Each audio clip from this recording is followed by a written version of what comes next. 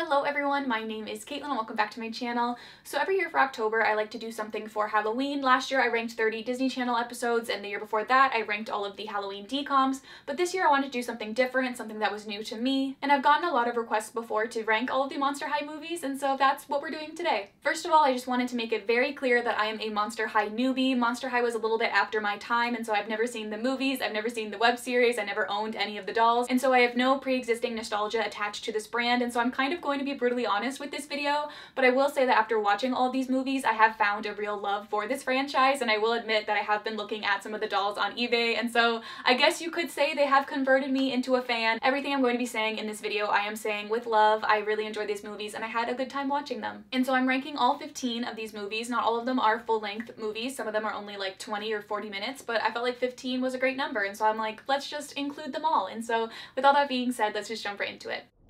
Dad, I have a tail! Oh, you crazy kids these days and your fans. Why do you do it? How do you do it? I don't know. So at number 15, I have Great Scarier Reef. This one focuses on Laguna. We find out that she's a really good dancer in this movie, but she can't like perform because she has really bad stage fright. And so to conquer her stage fright, she has to go and look the Kraken in the eye, because if she can do that, then she can do anything. Also they all turn into mermaids in this movie because they wanted to sell mermaid dolls. I just personally feel like the concept of this movie was really dumb. Like, it's clear to me that they just wanted to make a mermaid movie without really caring about what the movie was actually about, which resulted in a pretty boring movie that just had me annoyed the whole time. And just thinking back to this movie makes me so upset because this was like the only movie that really focused on Laguna, and she's one of my favorite characters in like the main 7 of them, and so the fact that this was the movie that she got just makes me mad because she deserves so much better. Also, the twist at the end I saw coming right away, and so that didn't really do anything for me in terms of like saving the movie, and just overall I felt like it was really lazy storytelling. Like, to make a whole movie about a girl's stage fright, like that seems like a 20-minute TV episode plot, not like a 70-minute long movie plot. And so yeah, I just really didn't like this movie. I found it to be really boring, and yeah, I didn't enjoy it. So let's move on.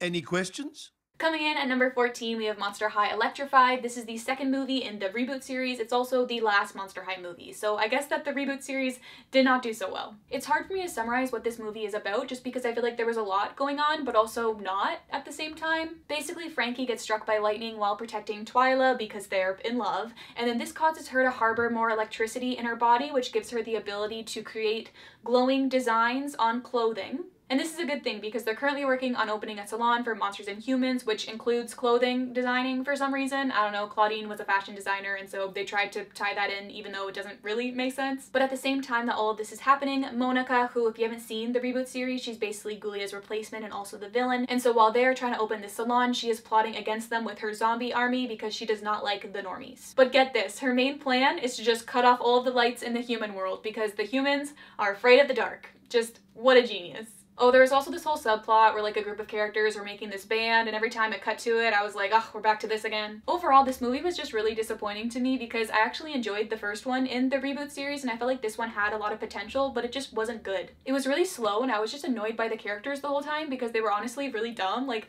there was one part where Twyla tells Frankie that she doesn't like being in crowds, and then Frankie immediately brings her into a crowd, and then when she disappears, she's like, oh, you know what we should do? Throw her a party. And I'm like, what? This girl just told you she doesn't like crowds and you're like, let's throw her a party? That makes no sense. And then Twyla was kidnapped by Monica at one point, and then she decides to like release her for no reason in hopes that she'll lead Frankie back to her, and that's exactly what she does. I just felt like Twyla was so much smarter than that to be like, I'm not too sure why Monica released me, but I'm gonna lead you back to the place that she was holding me captive, and we're not gonna tell anybody where we're going, and we're not gonna bring anybody else with us, but I'm sure it'll be fine. Like, no, Twyla's way smarter than that. Oh, there was also this flying creature called Snap that Frankie was just able to create after she was struck by lightning, so I guess it wasn't just fashion designing, she could also create life, so I guess that's cool. So yeah, I didn't like this movie. It was definitely a low point to end on as it is the last movie in the series, but I will say that it did give us a lot of great Frankie and Twyla moments. They're very much in love, and I definitely ship them after watching this movie. Grown, I'm a zombie, I guess. Ditto! So number 13, we have Monster High Freaky Fusion, and I don't know what it is about this movie, but I hated it. Basically, all the monsters at school are working on their heritage projects, which leads the main group of girls to finding this time machine, and then they go back in time for a bit. But actually, wait, no, I have to go back a bit because I'm getting a little bit ahead of myself. Before that, we meet these new group of monsters that are introduced to Monster High. They are hybrid monsters, so instead of like your ghost and your mermaid monster, you'll have a ghost mermaid monster. So it's all to like show that like different species of monsters in the Monster High universe can procreate with one another to create hybrid monsters. And so these new hybrid monsters are having a really hard time at Monster High because all of these other monsters are bullying them and being really racist towards them, which is actually a very common theme in the Monster High series. A lot of these movies deal with prejudice and racism.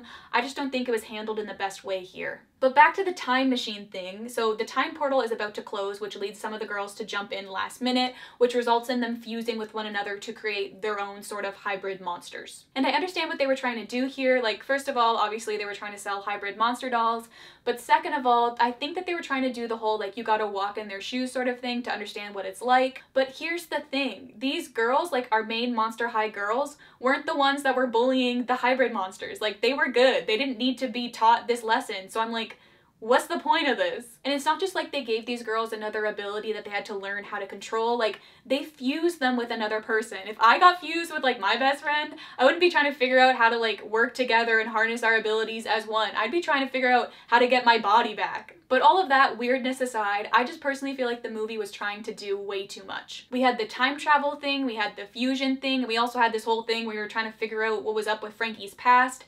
And I just feel like all of that together really made the movie feel like a big mess. Also, I really didn't like Frankie and Nathan at all. I definitely preferred her with Andy, if that's not a weird thing to ship. I'm not too sure what the like age difference was there, but I feel like they made it like seem like a normal thing. So I don't know, I just felt like their story was developed a lot better than hers and the unicorn zombie guy, I believe that's what he was.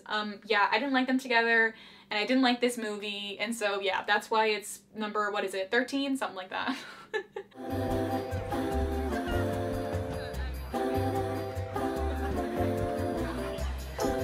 So at number 12, we have Monster High Ghouls Rule, and I did not hate this movie like Freaky Fusion. I just found it to be a little bit slow, and so that's why I have it just a little bit farther back on the list. But I feel like the main reason why I probably felt like it was a little bit on the slower side is because this was the first movie that was 70 minutes long. All the movies that came before this were only 46 minutes or less, which honestly I felt like was maybe the better length for some of these movies. I often felt that while watching some of the longer movies that the storylines would drag on near the end and that the storylines could have been condensed. But back to Ghouls Rule, this is another one that deals with racism and prejudice, but this time it's with the monsters versus the humans. It's Halloween time and the normies are playing pranks on the Monster High school, and then when similar pranks show up at the normie school, the monsters get blamed for it, and so they gotta go and prove their innocence. And I wish I had more to say about this movie because I hate when I'm just like, oh, it was boring and that's it, but honestly, it was boring and that's it. I will say though, I did like how there was more of a focus on Jackson in this movie because I thought that his character was really interesting. He was the son of Jekyll and Hyde, and so it was cool to see him expanded on a bit more in this movie. There was also some pretty good ships. Abby and Heath had some cute moments, like she saved him in the beginning and then they kind of get together near the end, which was really cute. I also loved Claire. She was the goth human, but I just thought that she was so cool and I really want a doll of her. And then her and Jackson were really cute. They kissed at the end and I was just like all about it. They also did the whole Radio Rebel thing at the end where everyone was like, I'm a monster, no, I'm a monster. And so, yep, that was fun. Hey, Holleen, it's Deuce. I was told I had to go to tomorrow night's party with you or else I would be expelled, so pick you up at 8? Coming in at number 11 is 13 Wishes. This is another one that I feel like could have been better if it had a shorter runtime. Basically, Claudine's little sister Howleen discovers this magical lamp, it grants her 13 wishes, and then chaos ensues. I just felt like this movie started out really strong, like the intro was so well done, but then the movie kind of fell short near the end and really lost me halfway through. I also just hated seeing Laguna and Gil's relationship on the rocks in this movie, especially because you could tell where that plotline was gonna go from the moment it was introduced. But I will say that I love Gigi. She's probably one of the main Monster High dolls that I really want, and I really enjoyed their cover of Magic Carpet Ride at the end. That was a lot of fun. I also sort of shipped Howleen and Twyla in this movie, which doesn't interfere with my ship of Twyla and Frankie because that exists in a different universe where Howleen doesn't even exist, and so it all works out. It doesn't matter if you're a vampire, werewolf, or even part normie. Yay! So at number 10, I have Monster High Fright On, which was the first sort of full-length Monster High movie with a runtime of 46 minutes. And this movie really reminded me of the Disney Channel movie Zombies because it focuses on the animosity between the vampires and the werewolves in the Monster High universe. There's schools specifically for vampires and schools specifically for werewolves, but Monster High is for everybody. And so this movie follows them merging all of the student bodies into one, and everything is working out great until this bad guy comes and wants to ruin everything and make everybody hate each other, and so they gotta stop him. And since this movie was made earlier on, it had the older animation, which I just absolutely loved. Like, I don't have anything against the 3D animation that they used for the rest of the movies, but there was just something so nostalgic about the 2D animation that they used for the first two movies that I just really enjoyed. I was also introduced to Draculaura and Claude in this movie, and I must say that they are adorable, probably one of my favorite canon ships from the franchise. Their height difference was just everything. I will be honest though, I found this movie to be a little bit forgettable, but I don't think it's bad or anything. I really enjoyed watching it. It's just, yeah, not one of my personal favorites. See?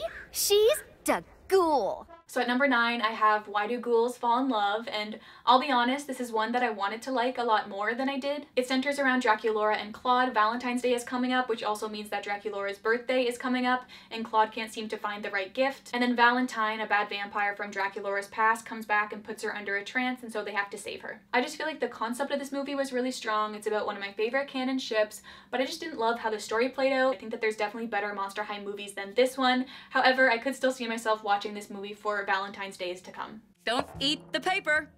So next up we have Welcome to Monster High, which is the first movie in the reboot series, which I feel weird calling a reboot series because it only came like 6 months after the last Monster High movie, and so I'm like, seems a bit quick to do a reboot series, but whatever. This movie gave the girls all new character designs as well as changed up the animation a bit. It's supposed to be like a whole new origin story, so it follows Draculaura meeting Frankie for the first time, and together they create Monster High. And there's a lot of things that I really like about this movie. I like the new animation style, I like how the characters' powers are explored more, I like how the school is a boarding school, and I felt like this movie's story was done pretty well. I enjoyed it when I was watching it. But I just can't get over how many characters were rewritten or left out completely, like Claude, Howleen, Ghoulia, and Abby. And I also didn't love the school's new origin story. Like, the fact that the girls created it is a fun concept, but I just felt like it took away some of the history that Monster High had and sort of the mystery that came along with it. I also didn't enjoy the whole pop star plot twist thing. I thought that that was really dumb and kind of took away the original message of bringing the two worlds together in the first place. But with all that being said, I did still really enjoy this movie. I thought that the plotline was really strong and I was fairly entertained the whole time, and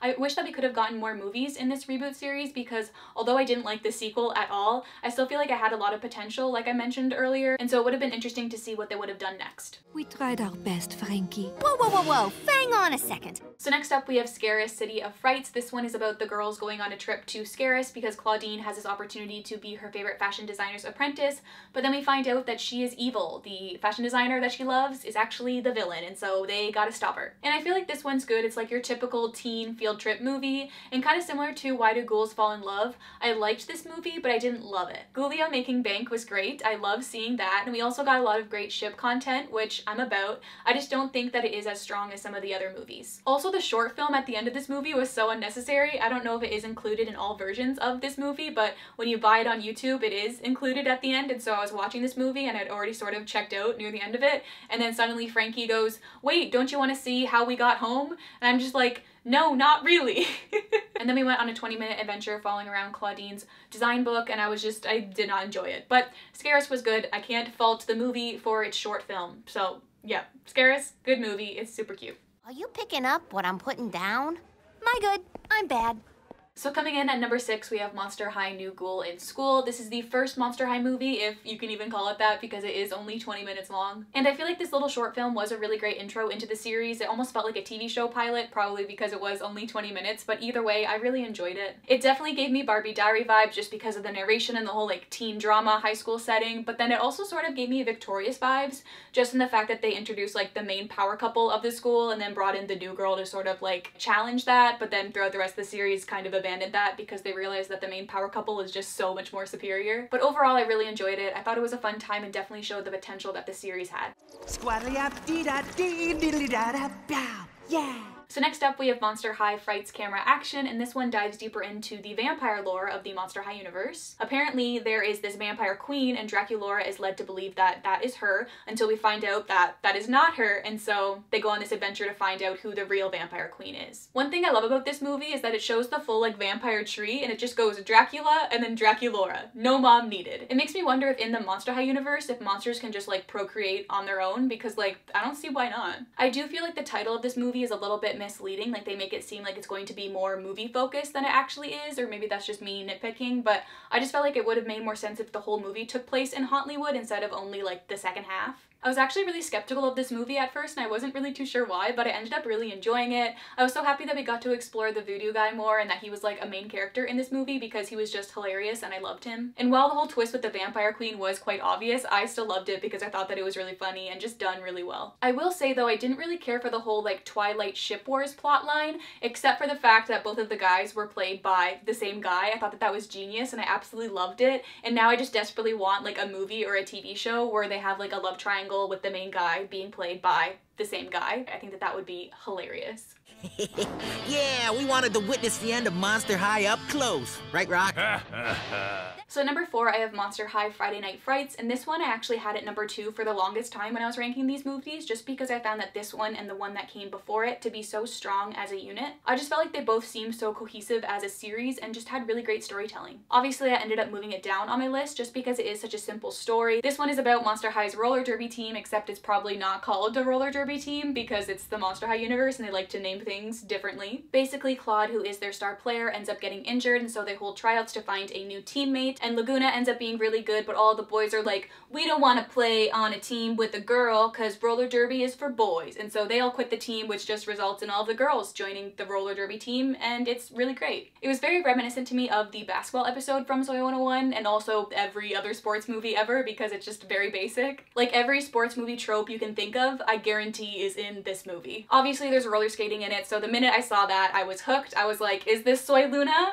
I mean, obviously Soy Luna is quite different because it's like dancing on skates, not like racing, but still, roller skates, I'm in. There were still a couple of things that I didn't love about this movie, obviously the sexism being one of them, but that was sort of necessary for the plot and the overall lesson. But also Claude really disappointed me in this movie. I thought that he was better than that, but I guess he did come around by the end of it, so that's what matters. Also, did they really need to wear those like cute roller derby outfits by the end of it? Like, I understand they're trying to sell some cute like roller skating dolls, but all the other teams are wearing armor, and I don't know, roller derby is a pretty dangerous sport, so like maybe put a little bit more padding on. I don't know, just a thought. Overall, I really enjoyed this movie. It's definitely a good one, and I would recommend it if you haven't seen it. So big. I was like, whoa, and Claude was like, boom. So at number 3, we have Monster High Escape from Skull Shores, and I love this movie so much. It was my number 1 for the longest time. The only reason why I did end up moving it down is just because it isn't as long as the other 2 that I have at number 1 and 2, and I don't know, I felt like because it is only like 40 minutes, it didn't feel as important, if that makes sense, but I still felt like number 3 did it justice because it is just such a good movie. This one's like your typical teen stranded on a deserted island movie. Basically, it's spring break, and so like the main core 7 are going on a trip, and then they end up stranded on an island. And I just feel like the storytelling in this movie was so on point, and I just loved everything about it. It sort of gave me High School Musical 2 vibes in a way, I think probably just because of like spring break, but yeah, I don't know, I really liked it. The villain in this movie is voiced by the same guy that does the English dub for Gregorio in Violetta, and also Hawkmoth in Miraculous, and so that was a fun treat as well. And I love Andy, he was the best. I thought that his character was so interesting, and like I mentioned earlier, I loved him and Frankie, even though I'm not sure if I was supposed to. And I just wish that he wasn't forgotten about as the series went on, just because, yeah, I was really invested in his character. And of course, I loved Laguna and Gil. They were so adorable, and just, I don't know, overall I feel like this movie is like what I imagine a Monster High movie should be like. Just like a solid high school drama, but they're all monsters, and it's a fun time. And so, yeah, I really like this movie. It's a lot of fun, and I highly recommend it. It's not just about brunch. So coming in at number 2, we have Monster High Boo York, Boo York, and I just have one word to say, and that is musical. I actually originally had this one placed a lot lower on my list, but every time I think back to it, I would just be like, but it was a musical, and it was so much fun, and I loved it, and so now it's number 2. This one follows the gang going to Boo York because Cleo's dad wants her to take over this like Egyptian dynasty thing, and then also take over Boo York, I think. I'll be honest, the storytelling in this movie isn't the best, but the music is, and I feel like that makes up for it. I also didn't know it was a musical when I first went into it, and so I was caught very off guard when they first started like breaking out into song, but honestly, they were all bops, and I loved them all. Also, the ships in this movie were just great. I never really cared much for Cleo and Deuce, but this movie really had me rooting for them. But even more so, Caddy Noir and Pharaoh were probably my favorite part about this movie. I mean, I guess the whole plot twist way before it happened, but either way, I thought it was perfect and I loved it. I think my only complaint with this movie is that it could have easily been 40 minutes. Like, we had a full-on resolution at the 40-minute mark, and we really only needed another 5 minutes to like tie up some loose ends, but then the movie ended up dragging on for another 30 minutes. But that's literally my only complaint. I loved everything else about this movie. Every time I think back to it, I just have such fond memories, and so yep, it's number 2. We're a duo. We're not a duo. Just sit tight. We'll figure out what's going on. Duo. So at number 1, we have Monster High Haunted, and this is another movie that I was very pleasantly surprised by because it fell in like the watch order after a few that I didn't really love, and so I didn't really have very high expectations going into this movie, but I ended up loving it. This one is about the ghost realm in the Monster High universe. Draculaura is being haunted, which leads to them going to the ghost realm to figure out who's been haunting her, and they end up at the ghost high school where they find out that there's like something fishy going on with the headmaster, and so they gotta put a stop to it. And first of all, I must say that everyone's ghost looks in the ghost realm were everything. I absolutely love them, especially Twyla's and Spectra's. I also just loved all of the new characters in this movie. River definitely became one of my favorite characters after it. She was just so cool, and I love her. And I feel like this movie is one of the few in the Monster High film series that chooses a story to tell that actually fits the time frame. Like, I didn't feel like it dragged on or like it wasn't long enough. It just felt perfect. And then also the twist at the end with who was haunting Draculaura and what was going on with the headmaster, I just felt were executed perfectly. This movie also had one of my favorite canon ships, which were Spectra and Porter, although sometimes I feel like she didn't really deserve him. Like, he did a lot and sacrificed a lot for her, and I felt like she never really thanked him properly, but I still feel like they were hella cute, and they would definitely be very high up on my Monster High ship list if I were to do a Monster High ship list. So let me know if you guys want me to do that, because I can do that. But yeah, overall I just felt like the concept of this movie was 10 out of 10, the story was 10 out of 10, the characters were 10 out of 10, and the clothing was 10 out of 10, and the movie was 10 out of 10. And so that is why it is my favorite Monster High movie. Let me know down below which Monster High movie is your favorite. I can't wait to read all about it. With all that being said, let's move on to the ad read, which, trust me, you will definitely want to stick around for. This video is sponsored by the one and only Skillshare, which, if you're familiar with my channel, then I'm sure you've heard me talk about Skillshare before. Skillshare is an online learning community where you can go and learn anything from design to film to business. Anything you want to learn, Skillshare got you covered. Now, as someone who is a fan of a lot of things, I often say that you should go take a creative writing class and then write me a fanfic because I want more fanfiction to read. But after putting this video together, I was like, you know who should do that? Me. You know, I talk a big talk, but can I walk the walk?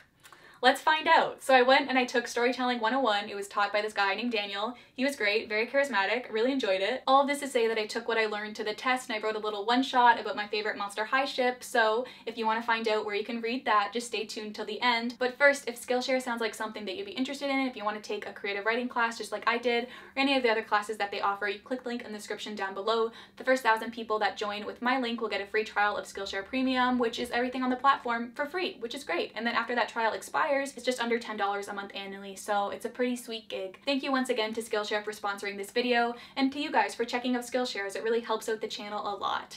Now, if you do want to read my one-shot, you can follow me on Instagram, Twitter, Tumblr, whatever. I'll be posting the link on all of my socials, so you can go check it out if you're interested. Anyways, Skater Tots, that's all I have to say for today. I hope you'll have a wonderful day, and I'll talk to you very, very soon.